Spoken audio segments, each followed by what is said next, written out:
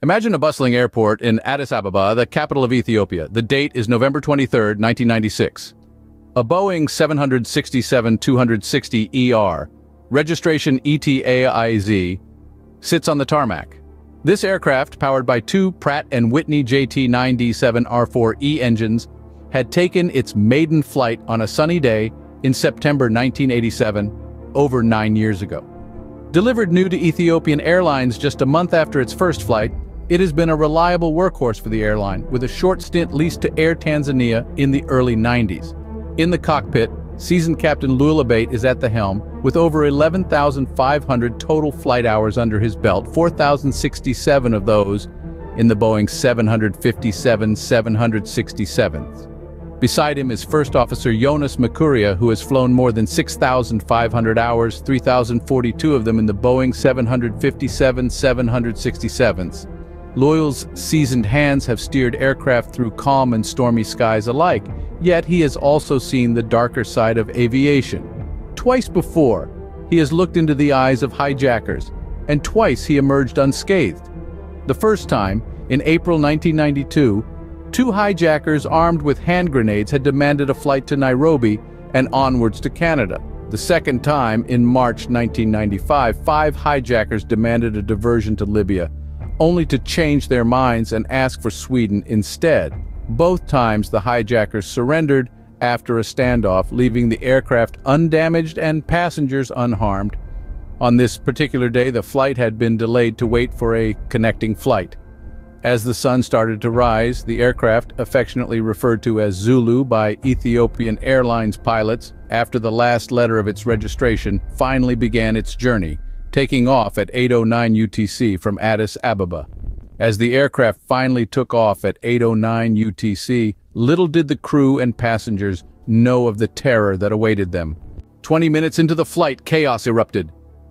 In the confines of the cockpit, a sudden struggle broke out. 3 Ethiopian men, armed with an axe and a fire extinguisher they had found on board, charged the cockpit. The peaceful hum of the aircraft's twin Pratt & Whitney engines was abruptly drowned out by the cacophony of shouts and threats. The intruders were ruthless. They made their intentions clear. They were hijacking the plane. Their demands were relayed in Amharic, French, and English over the intercom, echoing through the cabin.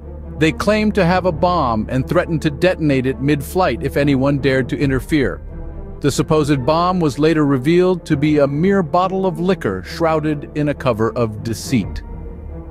First Officer Jonas Makuria bore the brunt of their assault. Forced out of the cockpit and into the cabin, his usual seat was overtaken by the hijackers. With the aircraft now under their control, they demanded the impossible: to fly to Australia.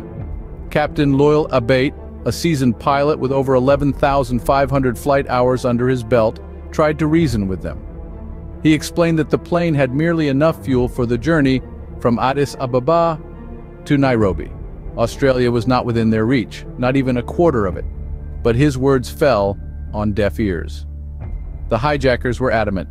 An article in the airline's in-flight magazine had convinced them that the Boeing 767 could fly for 11 hours straight.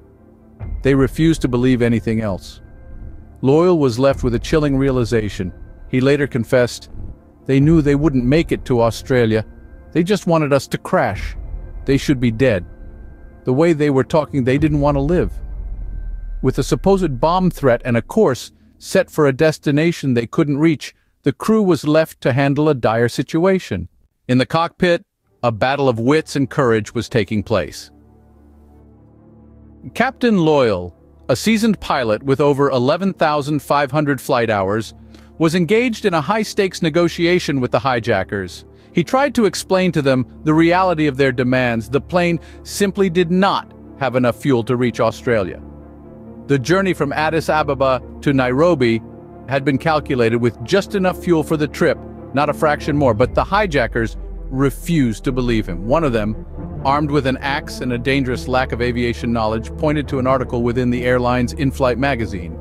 The article stated that the maximum flying time of a Boeing 767 was around 11 hours. This, they argued, should be more than enough to reach Australia. Yet, they failed to understand the crucial difference between the maximum flying time and the actual fuel on board. The plane could indeed stay airborne for 11 hours, but only if it were fully fueled, which it was not. Captain Loyal found himself in a chilling predicament, trying to reason with people who seemed hell-bent on a fatal course. In a moment of stark realization, Captain Loyal shared a haunting insight. They knew they wouldn't make it to Australia. They just wanted us to crash. They should be dead. The way they were talking, they didn't want to live. The chilling words echoed the grim reality of the situation. The hijackers weren't just threatening their own lives, but the lives of all the innocent passengers and crew on board. Despite the growing tension in the cockpit, Captain Loyal did not lose his composure. He knew he had to make a decision, one that could potentially save everyone on board. He had to think quickly, act decisively, and stay a few steps ahead of the hijackers. He had to outwit them, to lead them away from their fatal course without arousing their suspicion. In a desperate attempt to save everyone on board, Captain Loyal made a secret decision.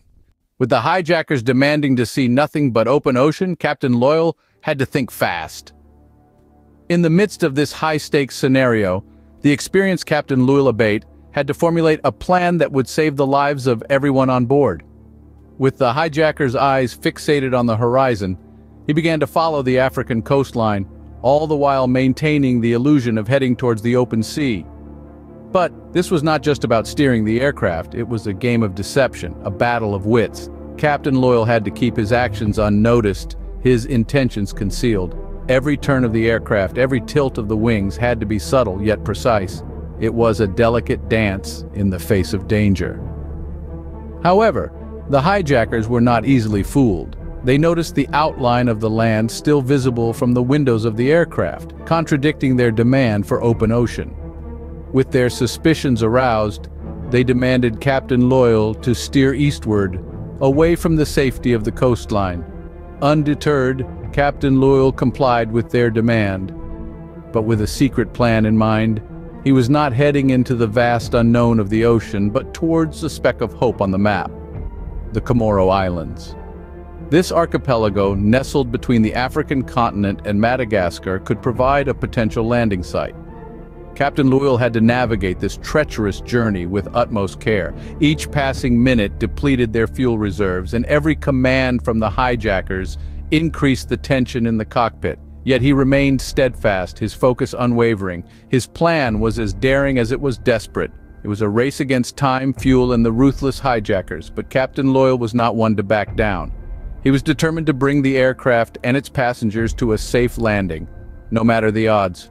With a plan in mind, Captain Loyal was racing against time, fuel, and the ruthless hijackers to bring the aircraft to a safe landing.